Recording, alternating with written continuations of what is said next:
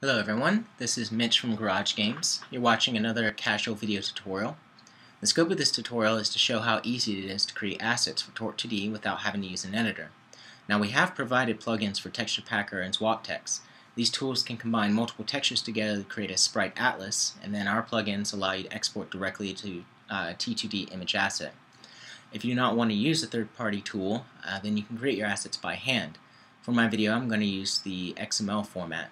You have the option to create assets using other formats such as binary or JSON. I've chosen XML because I'm used to it and I have some great tools that make it easy for me to create assets quickly.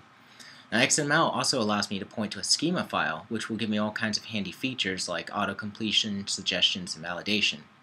And before we get started, I'd like to emphasize what I will be covering and what I will not be covering.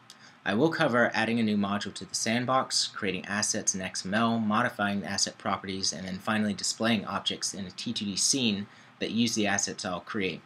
I will show how to create an example of each asset type available in the current engine. What I will not be covering is every single asset field. And this is more of a quick start, so if you want to know every field, you should check our wiki and the source code. I will not be going through any gameplay or major scripting. The toy I'm creating is very basic. And finally, I will not be showing how to create new asset types. That involves some C++ coding and it's not ideal for newcomers watching this video. So all you need to follow along with this tutorial or to create your own assets is a copy of Torque2D and a text editor. Now any basic text editor should do as long as it's not introducing invisible characters. So on Windows you could just use Notepad and just create them and you'll be good to go. Now on Windows I use Visual Studio 2012 Express for my XML editing and Torsion for my script editing. This video is being recorded on my MacBook, so I'm running Apple's OS X. And whenever I'm on this OS, I use AppCode for all my development. And you'll see all the various little tips and tricks, things that I've set up in AppCode, but the premise of this tutorial, the real content of it, is cross-platform. So it should be working no matter what platform you're working on. Alright, well, with all that in mind, let's go ahead and get started. Before I create any files, I'm going to show you my development environment real quick. As you can see, I've already got Torque2D running, which means I've cloned the repository and compiled the engine previously. Down in my shortcuts, I've got a link to that compiled runtime in my console log. And here is AppCode. And as I mentioned before, AppCode is my IDE of choice on OS X. It allows me to do all my source editing, script editing, XML editing, everything else. And I'm going to keep the video error trained on the actual content of it. So before I had mentioned the XML schema.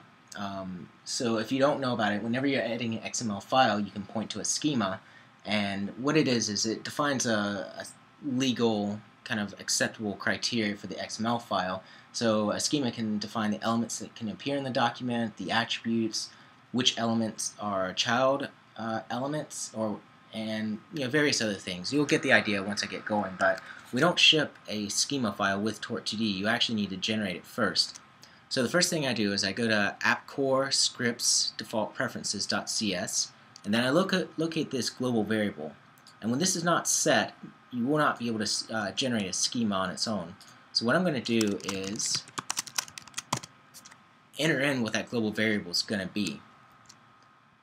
And when I use this is actually the file path name and extension without doing any extra stuff like .. or applications or whatever.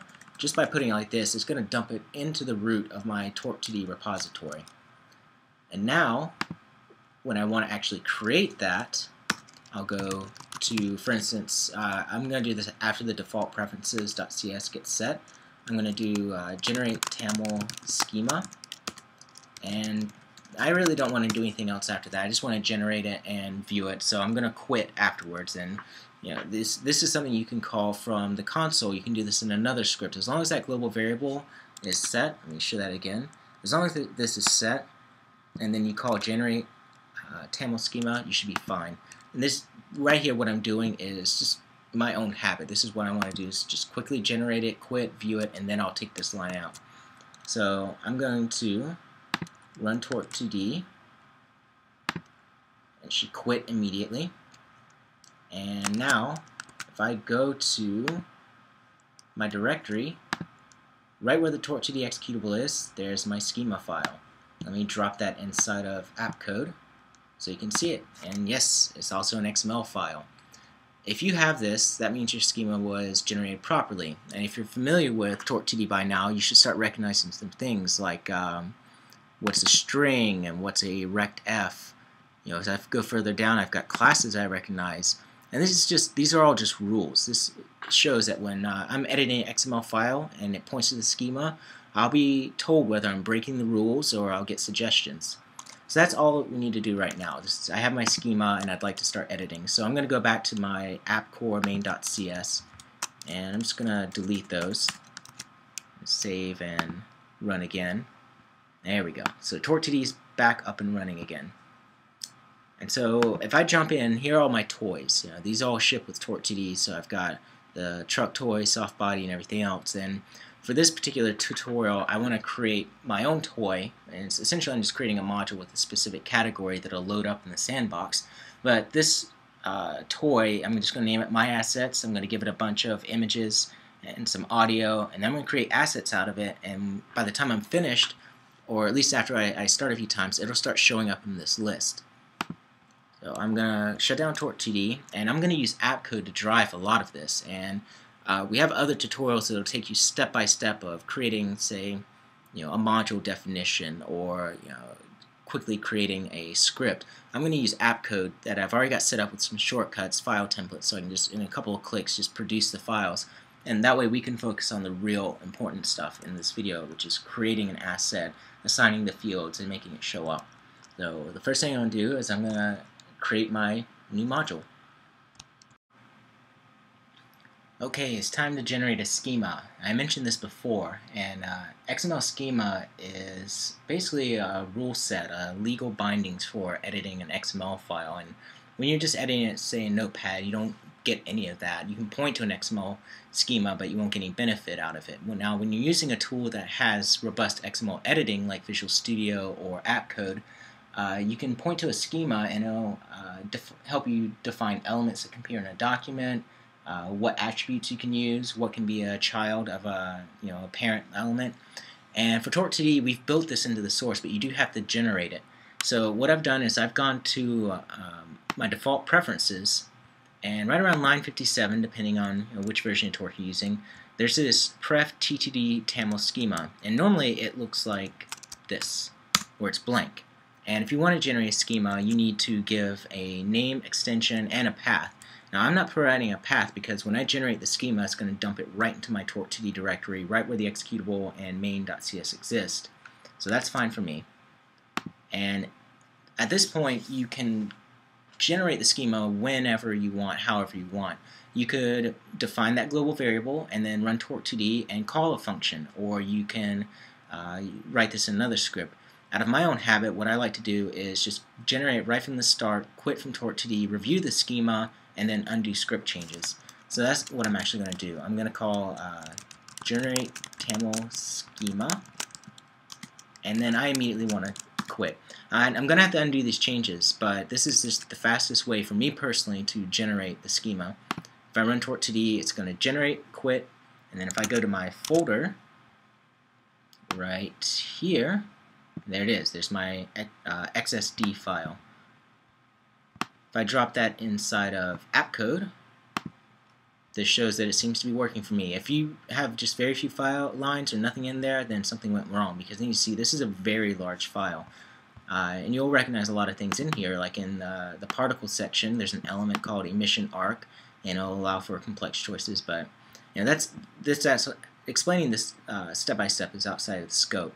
The important part is now I have my schema, which is going to make it easier for me to generate XML files, which will represent my assets. So before I do anything, I'm going to go back into the main.cs for AppCore. I'm going to get rid of that line, and just to make sure, I'm going to run Torque2D, and we're all good. Now I have my schema file, so it's time to create some modules, some assets, and get this running inside of Torque2D. Before I create any files, I'm going to show you my development environment real quick. As you can see, I've already got Torque2D running, which means I've cloned the repository and compiled the engine previously. Down in my shortcuts, I've got a link to that compiled runtime in my console log, and here is AppCode. And as I mentioned before, AppCode is my IDE of choice on OS X. It allows me to do all my source editing, script editing, XML editing, everything else. And I'm going to keep the video error trained on the actual content of it. So before I had mentioned the XML schema. So if you don't know about it, whenever you're editing an XML file, you can point to a schema, and what it is it defines a legal kind of acceptable criteria for the XML file. So a schema can define the elements that can appear in the document, the attributes, which elements are child elements, and various other things. You'll get the idea once I get going, but we don't ship a schema file with Tort2D. You actually need to generate it first. So the first thing I do is I go to AppCore scripts default preferences.cs, and then I locate this global variable. And when this is not set, you will not be able to generate a schema on its own. So what I'm going to do is enter in what that global variable is going to be. And when I use this is actually the file path name and extension without doing any extra stuff like .. or applications or whatever. Just by putting it like this, it's going to dump it into the root of my Tort2D repository. And now, when I want to actually create that, I'll go to, for instance, I'm going to do this after the default preferences.cs gets set. I'm going to do generate Tamil schema, and I really don't want to do anything else after that. I just want to generate it and view it, so I'm going to quit afterwards. And this is something you can call from the console. You can do this in another script. As long as that global variable is set, let me show that again. As long as this is set, and then you call generate Tamil schema, you should be fine. And this right here, what I'm doing is just my own habit. This is what I want to do, is just quickly generate it, quit, view it, and then I'll take this line out. So I'm going to run Tort2D. It should quit immediately. And now, if I go to my directory, right where the Tort2D executable is, there's my schema file. Let me drop that inside of AppCode so you can see it. And yes, it's also an XML file. If you have this, that means your schema was generated properly. And if you're familiar with Tort2D by now, you should start recognizing some things like what's a string and what's a rectf. As I go further down, I've got classes I recognize. And these are all just rules. This shows that when I'm editing an XML file and it points to the schema, I'll be told whether I'm breaking the rules or I'll get suggestions. So that's all that we need to do right now. I have my schema and I'd like to start editing. So I'm going to go back to my AppCore main.cs, and I'm just going to delete those.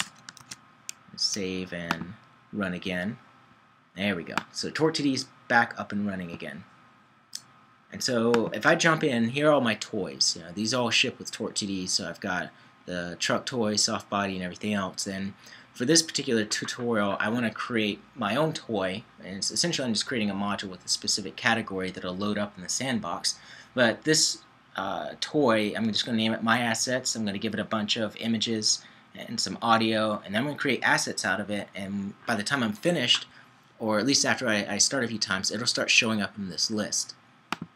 So I'm going to shut down Tort2D, and I'm going to use AppCode to drive a lot of this. And we have other tutorials that will take you step by step of creating, say, a module definition, or quickly creating a script. I'm going to use AppCode that I've already got set up with some shortcuts, file templates, so I can just in a couple of clicks just produce the files. And that way we can focus on the real important stuff in this video, which is creating an asset, assigning the fields, and making it show up. So the first thing I'm going to do is I'm going to create my new module.